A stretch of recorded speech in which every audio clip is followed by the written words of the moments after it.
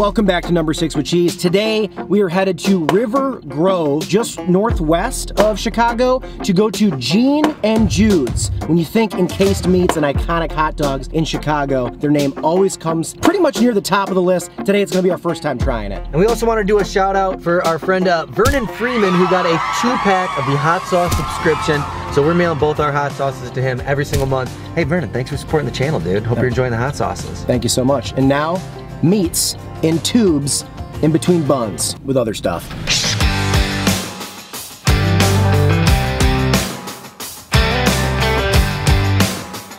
Your destination will be on the left.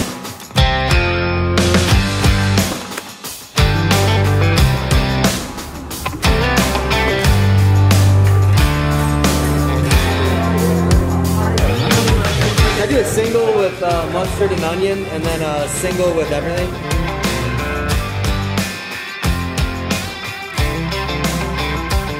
How could you not be so excited for this? All right, guys, a very sunny but cold day. 2 Gene and Jude's hot dogs with fries acquired jump cut. Alrighty, super pumped. Corey Wagner, second angle. All right, let's see what we got. Open it up. Just a big old beast covered in French fries. That's kind of their thing. And then you're seeing a little tiny hot dog in there and some mustard and onions for mine. And I think this was, what, only like $3 and some change for one. Just seems like good. And then real quick on the big camera, you can see, I took a bunch off. They really load those fries on top. Gene and Jude's for the first time. I'm gonna have one bite, sans French fries. Okay. It's a good idea. I'm gonna try to do that. All right, cheers. Cheers.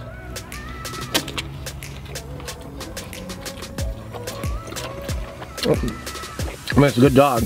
I'm pretty unimpressed. Tastes like a For the hype? It tastes like a ballpark hot dog just done really well. To me, it tastes like a ballpark hot dog.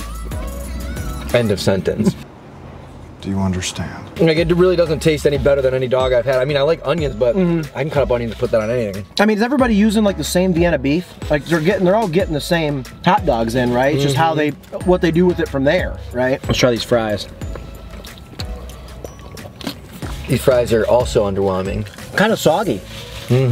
These are not great fries. So far, my favorite thing is the raw onion. I love the flavor of the fries. I just wish they were crispy. I don't really love like the real soggy fry. Like they taste salty and great. They're obviously like hand cut there from all the potatoes and everything you can see in all the bins. But like, yeah, it's kind of, I wish they were crispy. I'm gonna have to disagree with you. These do not taste flavorful to me. Oh really? I think they're so good. They taste like a bland, boring French fry. Oh man, mine tastes like, I feel like this is like real salty and good. Damn, there's so much sodium. This is, I mean, yeah, I guess if you're just like, I mean, I can get you salt. I like the flavor of the potato with the salt. I don't know if salt makes a difference. I think it's a damn good fry. I think the texture's bad. This is a trash French fry, guys. You guys have seen these French fries before. These are like the little weak, soggy French fries. When I'm used to McDonald's, Rallies and Checkers, Arby's, like those are good French fries. These are like the bland, boring French fries that you get at cheap places. Yeah, this is one of the most boring, hyped up things I've had. I mean, it's okay, it's a hot dog. You know what this might be? Chicago people might be like so familiar with the crappy Chicago dog that they get a regular hot dog and they're like, dog, they're good. You put onion and mustard on it? And it's like, dude, okay. Dude, I could definitely make this at home. It's just a cheap, like hot dogs are traditionally just like a very cheap, easy, quick thing to make. And this price tag, I mean, it's not expensive. It's cheap. Like, it's not even really. It's a $4 hot dog. Okay. $8.19. So it's like $3 and some change after tax. It's a little over $4. Okay, if it was just a hot dog, it'd probably be pricey, but since they give you the fries, it's not right. Bad. It's pretty reasonable. I just compare it so much to what like $4 or $5 can get you in Chicago for like a belly full of food. Okay. And I feel like that is pretty good. That's true. Compared to a lot of places. I'm not comparing it to Chicago. That's probably part of my problem. That's a good point, yeah. You know what I'm thinking of?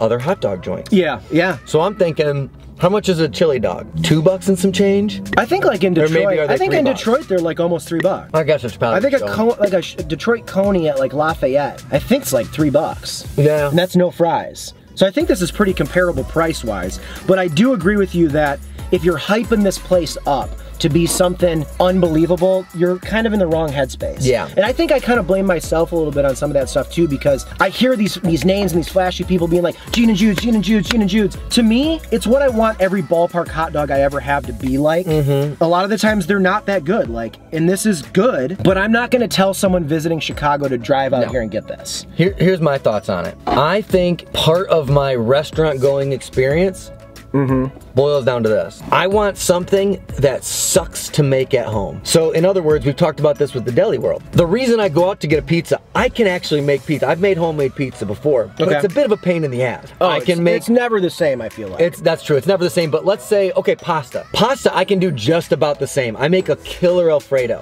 It's a bit of a pain in the ass though. I gotta shred all the Parmesan cheese. Making it from scratch. It's taking a lot longer. Yeah. Almost most things that I get at a restaurant, I can make given enough time.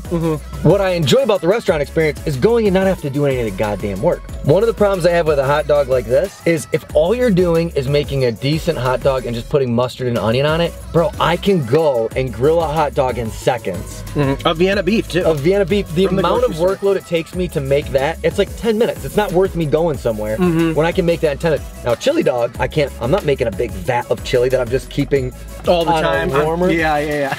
On simmer for weeks. Same thing with that deli meat that I'm like, whenever we're having deli sandwiches, I'm like, I can make this at home. That's how I feel about this dog. It's nothing I can't do at home in 10 minutes. They've been doing it since the 40s. They're obviously killing it. In my opinion, in the grand scheme of the world, doesn't matter. But for this video, I just expected it to be a little more unique. I did too. And I didn't expect the fries to be soggy, dude. Yeah, that's my biggest thing. Like, whether you like the flavor of those fries or not, you can't serve soggy French fries. Right. That's not like, is that intentional, you think? Or were those not left in the fryer? Probably just. I'm straight up curious. Yeah, they were busy. Like, this is my first time there. Maybe they're normally like that and people love them and, you know, like what you like. I just don't understand the serving a soggy fry. I don't get it. But way more leeway when something is only $4 as opposed to $15. Facts. When a hot dog is $15 and you feel underwhelmed, you could have gotten 4 of those. Yeah, it's devastating. They're such a unique thing because it's like, they serve such a specific pocket. We're like rating it against other restaurants, but you're right, it's kind of not a restaurant. It's like a place for blue collar workers to pop in and out on their lunch. It's to get a quick lunch and to like, it's not supposed to be the best thing and it doesn't break the bank. It's a quick lunch or you're on your way home from work and you just want like a quick, just grab a bite. Yeah. It's not supposed to be compared with other restaurants. No, it's not. And it's not supposed to be compared to like a gourmet hot dog where you like at a restaurant you're ordering it and sitting down and eating it. But when a place gets hyped up that much, that's the thing, it's tough. I kind of expect. And we did a Chicago top 5 hot dog video, right? One of my favorite videos we've ever made. The point of that video, other than showcasing our favorites, was to stir up this conversation of all those lists are all arbitrary. So like we want to hear what people's are. So to have this many people saying Gene and Jude's is the best and to kind of go into it going, all right, look, yesterday I heard Johnny's was the best and it was the best. It was the best. I went to Gene and Jude's. I think if you blindfolded me and gave me that hot dog and then gave me like a hot dog from like Wiener Circle, you know what I mean? Then maybe this whole argument is silly and even having this argument helps all these places because people are so passionate about hot dogs and hamburgers in this city. You can tell we've thought too much about this. Whatever, I got Topo Chico bubbles. What's a good question for these guys? This is one that could get people going. Okay. Standard hot dog. Whatever you think that is. If you want to put ketchup on it, go for it. If it's mustard and onion, go for it. Whatever your standard hot dog, nothing fancy, not a bunch of stuff on it. Right. Let's go a ballpark hot dog, but not at a ballpark. What do you think the cost should be? Like at a place like that, a hot dog stand? A walk-up, a hot dog stand. What do you think a hot dog with whatever the free condiments are that come on it? Yeah, relish, onions. Relish, onions, tomato, whatever you want to put on there. What do you think that cost should be? Like, what's your answer? I think somewhere between $1.50 and $2.50. I think is a fair price for just a hot dog, a bun, and whatever the free toppings are. I think you're starting to get up higher than that. You better be bringing something special. Okay, and so this one came with fries. I thought it was just gonna be enough just to cover the dog. That's it. That was like a scoop of fries. I didn't realize. So if it's like, let's say that hot dog's like $2, what should the fries be? $1.50? You know what I mean? Like that amount of food was $4. Right. Is that just a little too expensive? It's a little too expensive to me, and here's why. Because those fries are trash and I don't have the option to get without. I know the French fries. If I'm a frequenter there, I'll know that if I do or don't like the French fries, and I will or won't get them. But there, I don't have the choice. Yeah. I gotta pay extra for something I don't want. Does anybody ever order it without fries? Is it the same price? Like, you know what I mean? Because like, what if you straight up are like, I don't want fries? Yeah. And they're like, that's just what it is. It's not on the board, yeah. Because it is still called hot dog with fries. It's not like their hot dog has fries on it. It does, but it's like still marketed as two things. It's the only option. There's no option for hot dog, no fries on their board. I think it's a little pricey because you're forcing me. You're forcing you to get that, yeah. Right. That's a good point. Now, granted, if you got Boss French fries, if you're talking about Arby's Curly's, and you're like $4 and that thing's loaded with Arby's Curlies, bro, Yeah. I might be changing my tune. Yeah. What do you think the price should be?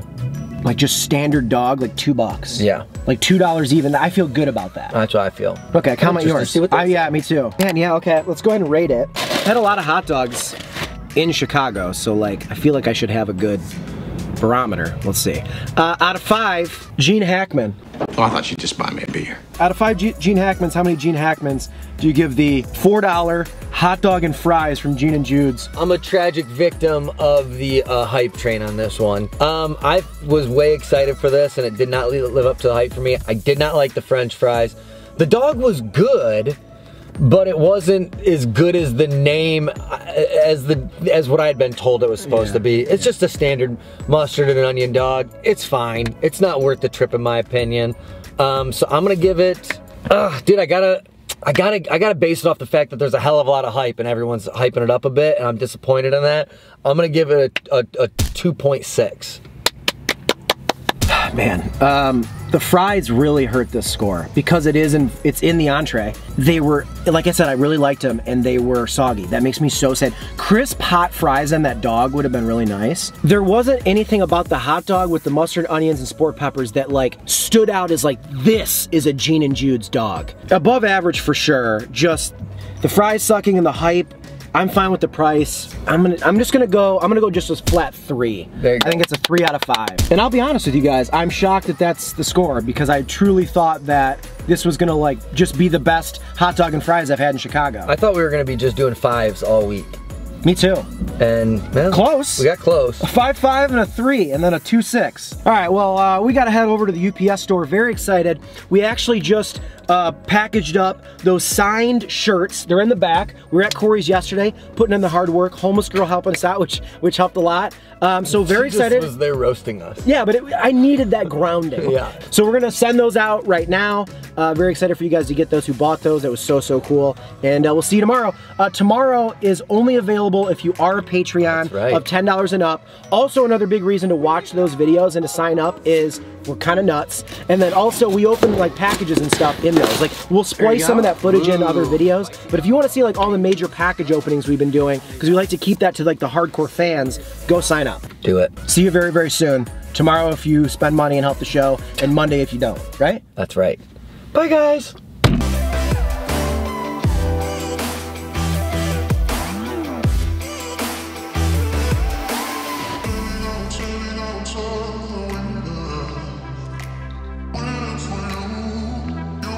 Take your time.